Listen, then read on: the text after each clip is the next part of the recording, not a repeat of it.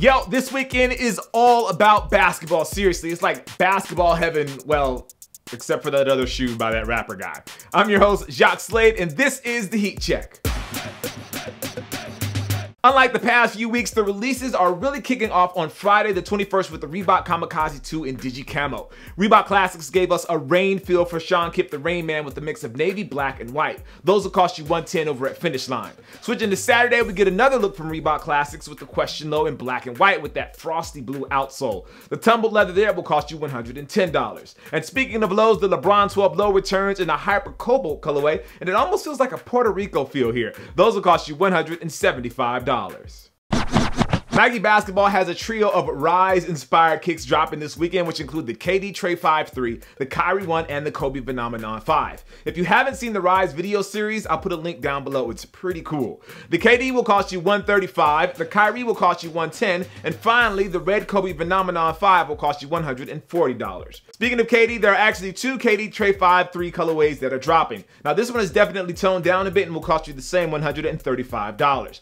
If you want to go lifestyle, the Kobe 10 EXT is dropping in black. The gum bottoms on these look really, really nice. Look for those that cost you $250.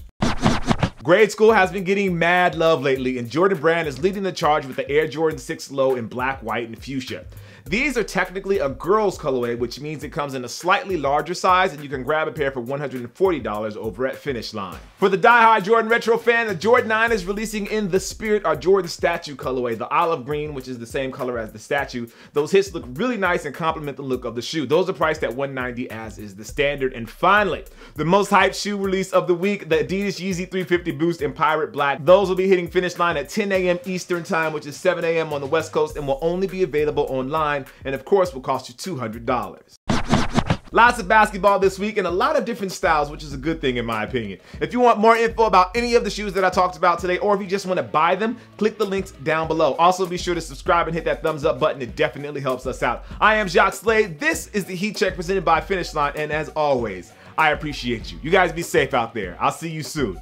Peace. I've been fortunate enough to have so many great moments throughout my career. I think the very first one of my NFL career was the pick six in the playoffs against the Cincinnati Bengals. That was such a big moment.